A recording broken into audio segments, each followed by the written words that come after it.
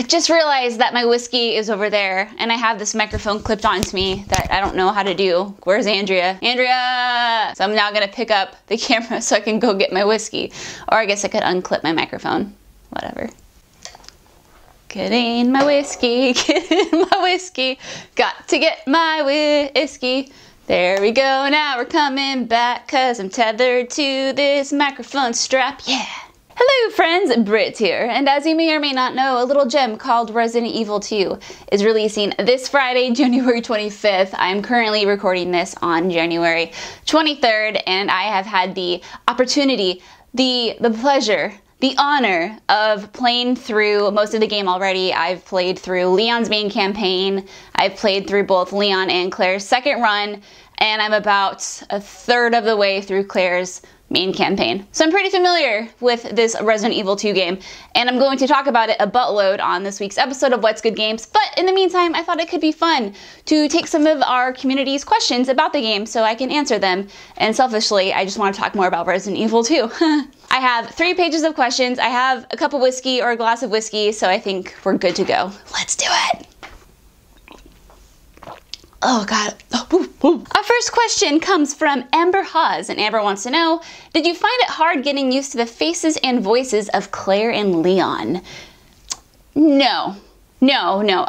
So I think if you've played the original PlayStation Resident Evil 2, I think it kind of goes without saying that anything's an improvement over those voice performances, which while now like they're iconic and they're funny and like they're really cheesy, but you know, they just obviously don't hold up to today's standards in voiced video games. As far as getting used to the faces, I think Leon has always looked amazing, so I'm not worried about him. He's a stud. He has a 90s hair going on and he rocks it.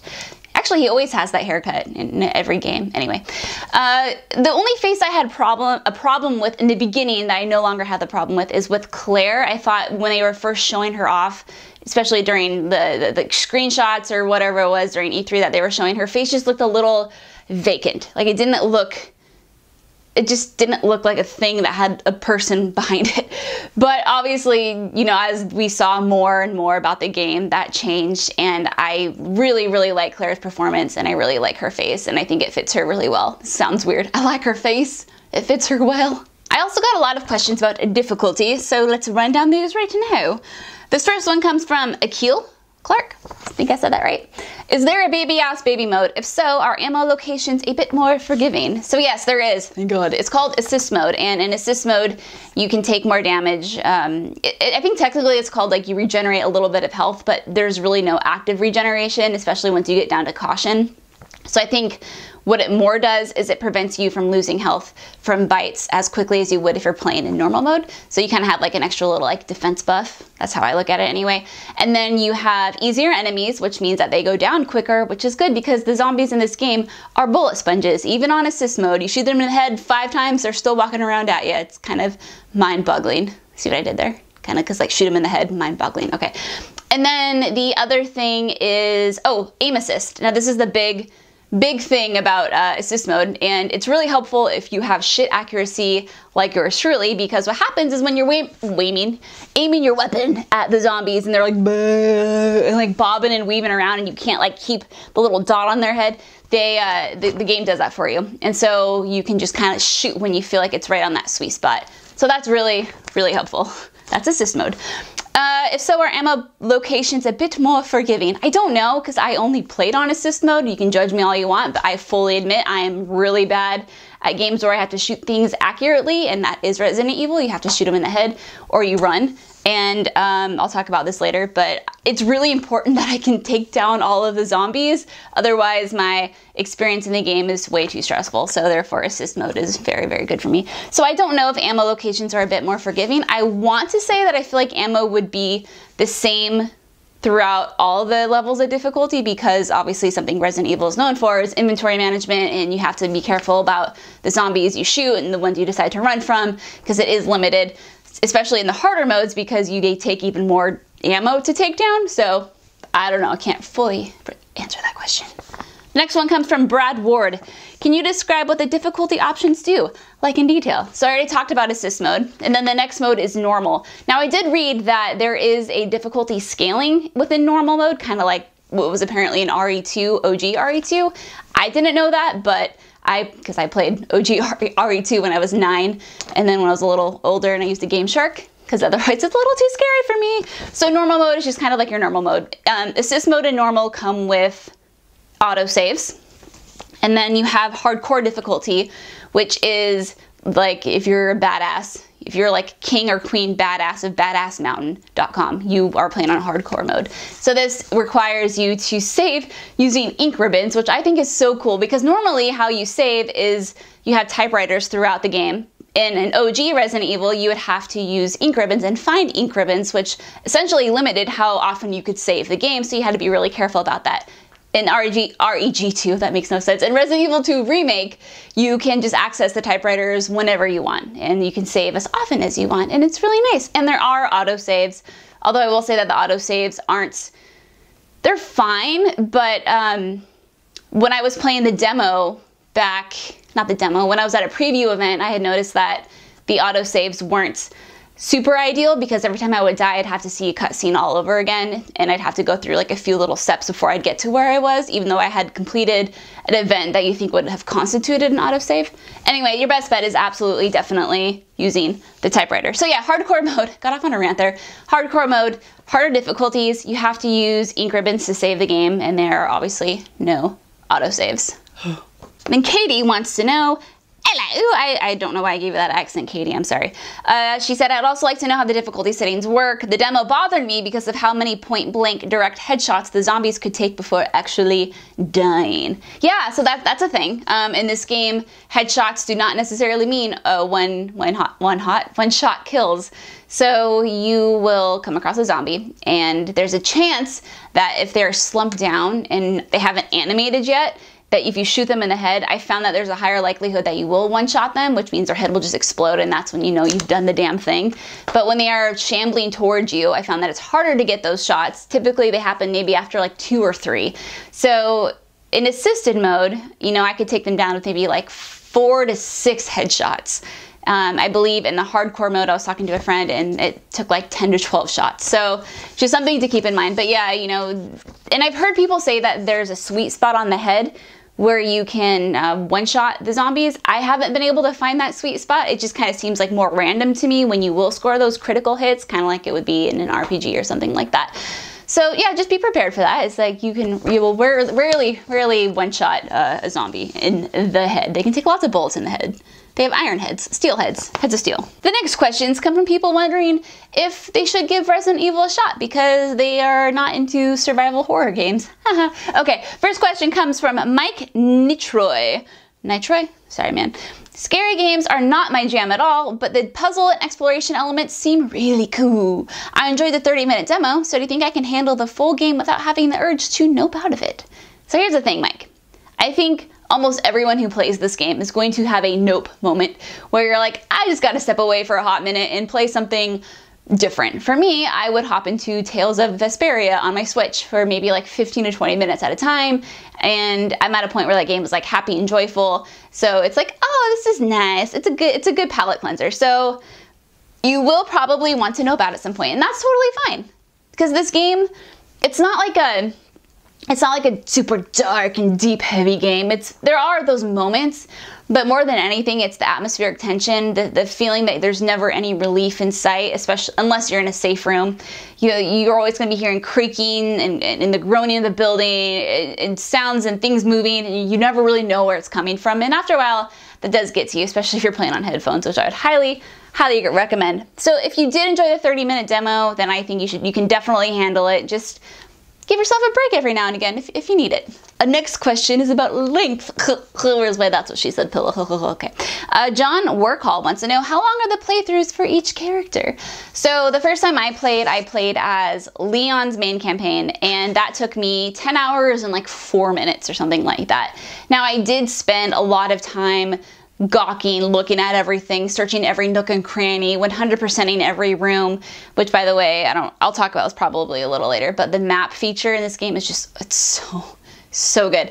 So it was easy to know like what I had to, not what I had to do, but where I had to go in order to 100% things. And I spent a lot of time, like I said, just gawking and walking around and looking at all the fucking toilet paper everywhere. I'm like, this is so cool. So that did take me 10 hours. Then when I finished Claire's second run, immediately after, I clocked in around 7.5 hours. And then when I finished Leon's second run after that, I clocked in about 4.5 hours. So it just depends, I guess, you know, like how much do you, because there's a lot of stuff you can skip, right? You don't have to search every room. You don't have to do everything. But if you just stick to the main story and you just do what you got to do and you know what you're doing, you can really easily beat this in like 4 hours or less. I mean, probably even less than that. I'm really excited to see where the speed runs come in.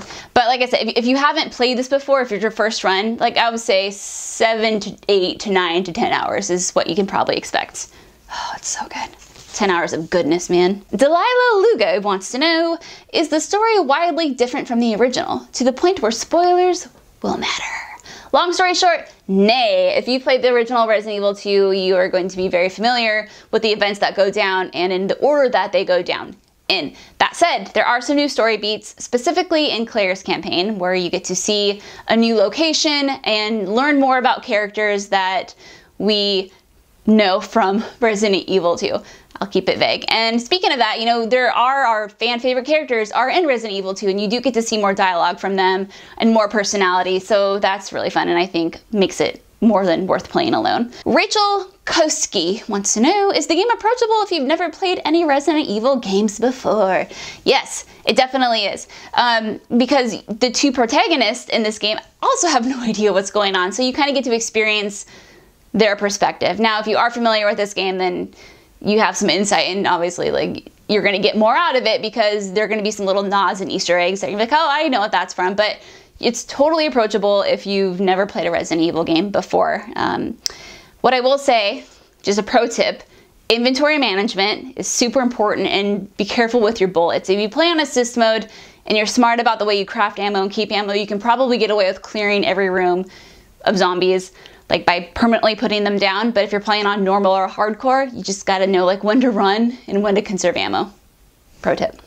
You're gonna be doing a lot of trips to your safety storage box, because it's not even called a safety storage box. I don't know why I called it that, but your storage box, because your inventory management is crucial, and you start out with like, what, like 8 slots, and then you eventually expand to like 20 something. But yeah. Skolt Alverson, I don't know why I said your name like that, apologies. I never played the first one. What is the save system like? Is it a pretty forgiving checkpoint system or not? Or do I need to make sure I'm constantly saving? Okay, so I already talked about this a little bit, but TLDR, yeah, if you're playing on assisted or normal, you have typewriters scattered throughout rooms. Maybe, there's not a lot of them. You will have maybe like 2 to 3 save rooms per location, and you do have to go there and manually save, but you can do that as often as you'd like. There are auto saves, but because I never died in assist mode, I never got to experience how good they are. All I know is when I played my preview event a few months back in November, it wasn't that great, but there's a good chance they improved on that because they've made improvements already. I mean, they've made improvements since I played that game in terms of like convenience and whatnot. Yes, so just save a lot. Save a lot, because there are occasions in the game where you'll be put into a room and you could die very, very easily, because if you miss it's not necessarily a quick time event, but it's kind of like that, and it's insta-kill, and it's not good when you die. I'm going to screw this name up, and I am so sorry. Padrik O'Hanrahan. That's an awesome name. Sorry, I butchered it. I heard conflicting reports on the different scenarios in the game. Is the game one continuous playthrough with the story switching you back and forth between Claire or Leon, or it's like the original with Claire A, Leon B? I totally got that backwards, but I know I screwed up your question, but I think I got the point across. Pedrak. So yeah, so how it works is you have the main campaigns, and I played, for example, I played Leon's main campaign first, and after completion of that, I unlocked Claire's second run, and upon completion of that, I unlocked Leon's second run. So there was some misinformation going around when the review embargo lifted yesterday, which was Tuesday the 22nd, about how you needed to finish Leon's main campaign to unlock Leon's second run, and Claire's main campaign to unlock Claire's second run. And that doesn't make any sense, because the whole point is you play as Leon and then you get to play as Claire and kind of see the story between different perspectives. So that's how it works. The zapping system, it's kind of like, it's a confusing thing. The zapping system is technically gone in the sense that your actions from Leon's main campaign does not affect Claire's second run, but because the two campaigns are so different, and I mean, you will do some of the same puzzles, but the puzzle solutions will be switched up in the second run. You can't just like remember what you did in the main campaign. They will be switched up, and Claire's campaign has some very different beats than Leon's does, so it's better to do it that way, and I think that's kind of the only way you can do it, is do one character then the other character. Yeah, no, I guess you could do main campaigns back to back, but I definitely would not recommend that. Sushi Girl Alley wants to know, what order should Claire and Leon be played in? This is the hotly debated topic among us nerd folk. So if you've been a fan of the Resident Evil franchise, you're probably very aware of the debate that is, what is canon, what is not when it comes to Resident Evil 2. Now, I think it's been all but officially confirmed that Claire A, Leon B is canon because of certain events that happened during Claire A that are reflected in Resident Evil 6, especially regarding Sherry and some of her interesting abilities. So that makes the most sense to me, but some people still deny it and they still say that. Anyway, I'm going down a rabbit hole. The point is, with Resident Evil 2 Remake, there's really no right or wrong way to play in regards to the order that you play these characters. For me, I played Leon first and Claire second. I chose Leon because that was who I played with when I first played Resident Evil 2 back in 1998. Oh God, what was I thinking? I was just a young child. Mistakes were made. And so that's what I did. But in this, like I said, in this remake, it doesn't matter because the main scenarios play out practically the same, minus specific character interactions, and there are some rooms that you can or cannot access depending on who you're playing as.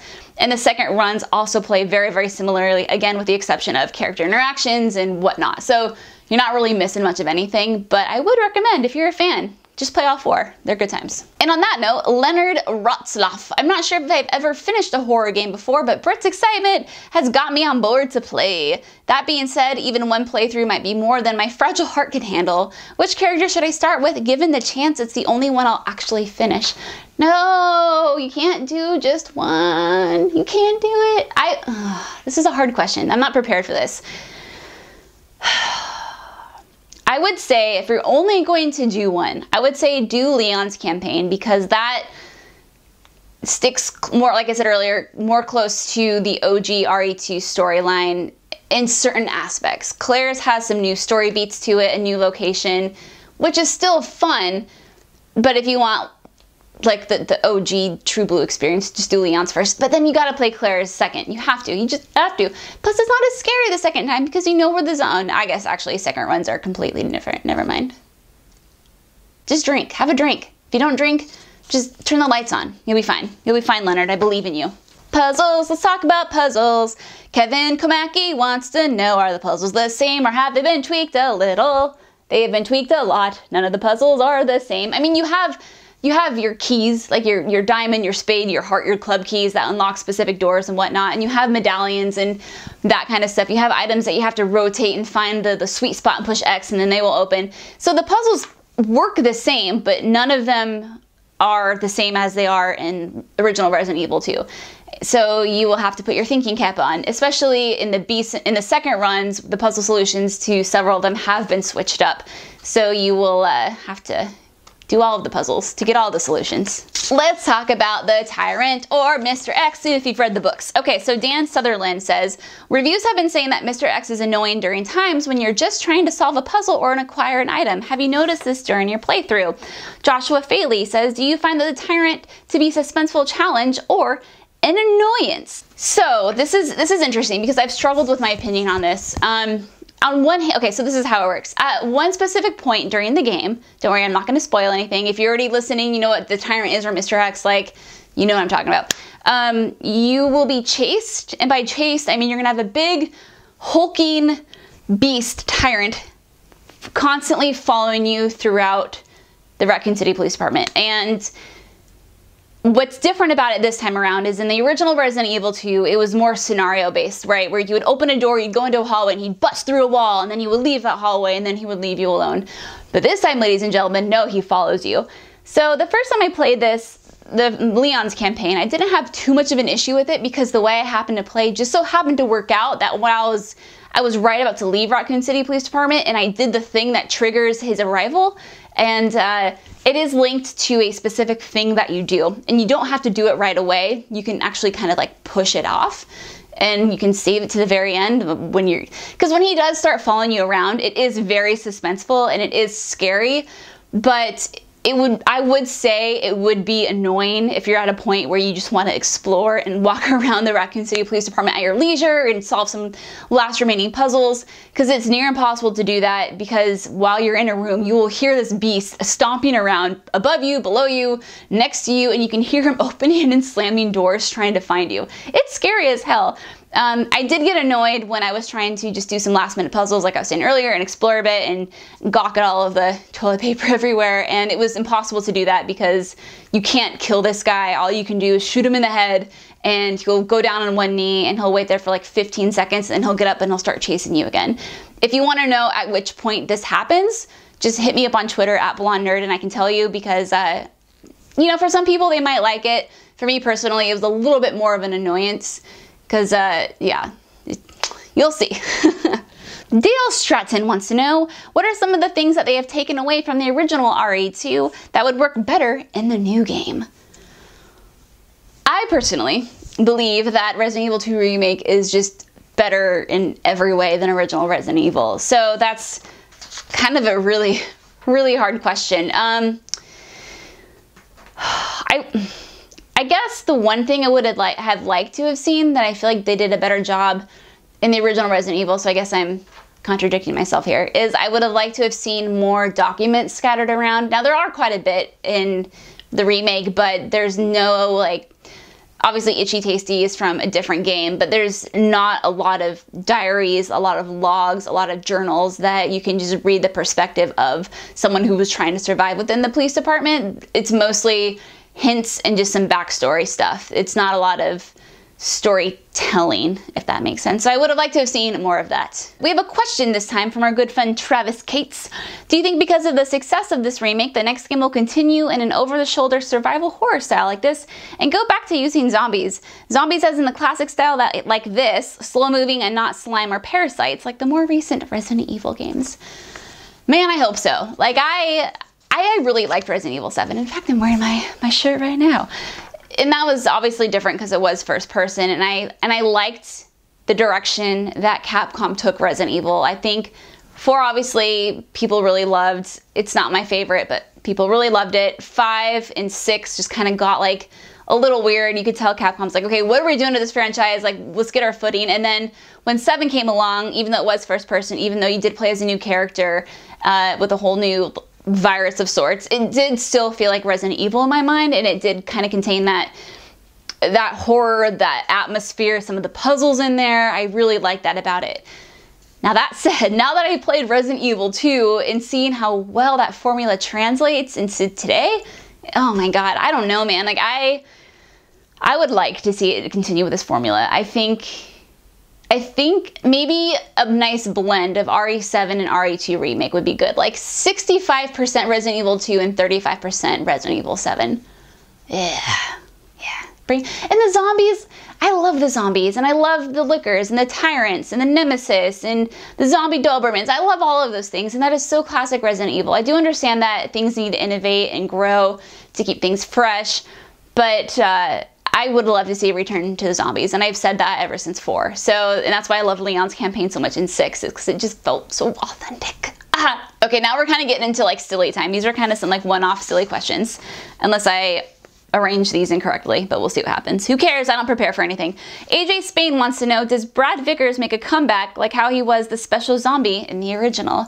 So this was cool. So in Resident Evil 2, there's something you can do to see Chicken Heart Brad Vickers, and he does make an appearance in the original Resident Evil 2. In my experience with Resident Evil Remake, Resident Evil 2 Remake, I did not see him, but I did see something of him, and I'll just leave it at that.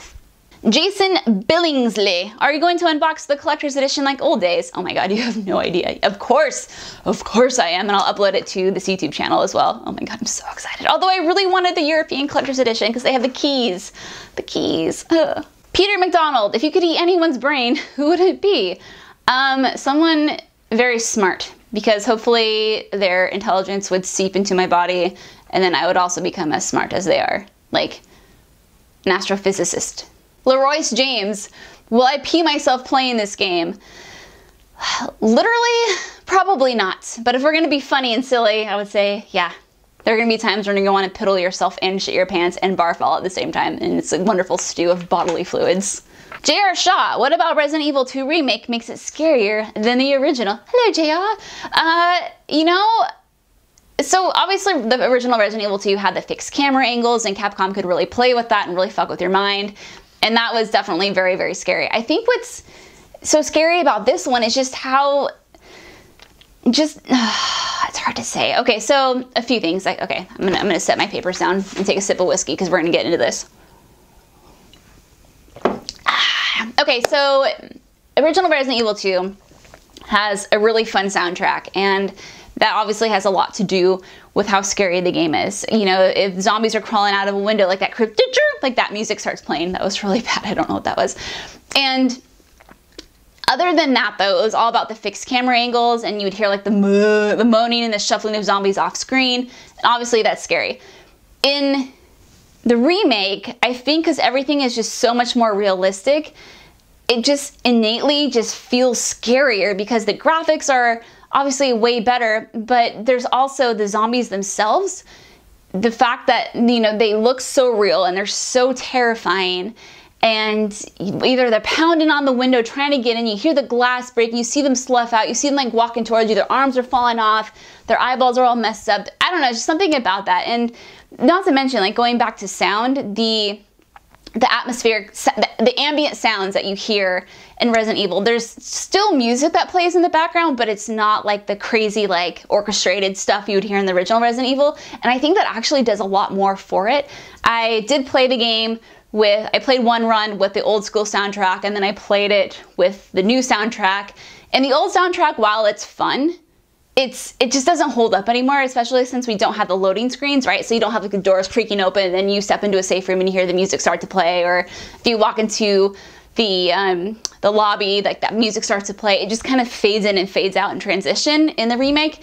And it's fun, but I don't know how much pleasure new people will derive from it. And I think that's probably why they added the new stuff. Anyway, I just wanted a complete rant. I don't even know if I answered your question. So yeah, I think it's just more how realistic it is. And the over-the-shoulder camera angle, it is scary. Like, you don't have the fixed camera angles anymore, but you don't have like a whole lot of like peripheral vision. And you just, I don't know, it's just fucking, it's fucking freaky. It's too realistic for its own good. Jonathan Lopez, who do you have the bigger heart on for, Leon or Claire? That's hard. I mean, can I say Ada? See, oh god, it's hard because I really like Claire's character in this, but I appreciate Leon because I feel like he has more of a backbone, in particular, specifically when it comes to interacting with other characters. But I don't know. I can't answer that. Ask me next week.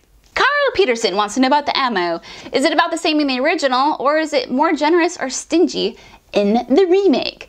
I think that just depends on how you play, right? I think if you play on assist mode, and I think I talked about this earlier, if you play on assist mode and you find all the ammo you can, you combine it when necessary, you're going to find yourself low at times, but I never fully ran out of ammo. I was able to clear all the rooms and, you know, live a happy life with a good amount of ammo. I mean, that said, I never felt comfortable. I never felt like, oh, I have 40 rounds of handgun ammo, I'm gonna be good. It's like, because you know that's gonna go very quickly the next room you go into and there's like 5 zombies going on. You have to account for all of that. So I would say it definitely, especially in the harder difficulties, it's gonna feel very, you're not gonna have a lot of it. I mean, but that's the staple of Resident Evil games, right? Is you never feel comfortable. Unless you're playing on a Game Shark like I did in the 90s where I had rocket launchers. It was so good. Final 2 questions.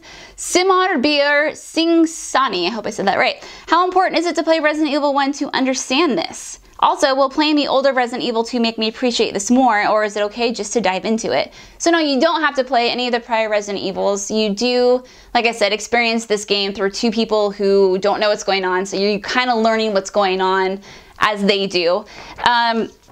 There will be nods, and certain things will make a little bit more sense if you've played the first Resident Evil, but by no means is it necessary. It's just kind of like a fun, like, hey, here's a throwback to that thing that happened. Yeah. Will playing the older Resident Evil 2 make me appreciate this more? If you've never played Resident Evil 2, the OG RE2, I would say there's really no need to go back and play that. I hate saying that because I think everyone should play that game, but if it's kind of between playing OG and playing this one, definitely play the remake. What I do like about the original Resident Evil 2 is that it gives a little bit more insight as to what certain characters are up to, and those are all through those little diaries and journals that I was talking about earlier, that there aren't as many of those in this remake. But I don't know, if you didn't grow up playing Resident Evil 2, I don't know if you can build the appreciation that is necessary to fully appreciate this remake like people like me do. I think you'll still love that sounded snobby. That's not what I meant. I'm not saying that you won't appreciate this game if you haven't played Resident Evil, the original Resident Evil 2. I think if you've never played it before, it might just be a little too late to have that nostalgia factor that will make you appreciate the game more than you would if you just played it by yourself for the first time.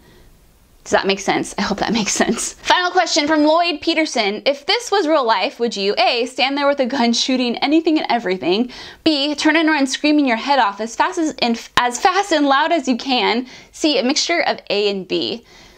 I think if this was real life, see, that depends, because if this were real life and I was in Raccoon City Police Department and I knew about all the backtracking I'd have to do throughout those hallways, I absolutely would try to shoot everything and kill everything again, because the anxiety of knowing that you're going into a room and there are going to be zombies in there who are trying to eat your face versus going into a room and knowing that you've already terminated all of those zombies, I feel like it's just a big difference. Like, I want to be king or queen of my castle. I don't want those rotten flesh bags moaning and roaming around trying to kill me. Yeah. Well, friends, this was really fun. I hope you had a good time. I know I did. Talking about Resident Evil is always a good time. I want to give a huge shout out and thank you to our patrons and our fans on our Facebook fan page for supplying me with these questions. There were a lot more, and I honestly wasn't expecting this many, so thank you for blowing my socks off. And I'm really bad at exiting videos, so I'm just going to do my normal thing, and I'm just going to wave and make a weird face and say thank you. Thanks. See, I can't do it. Bye.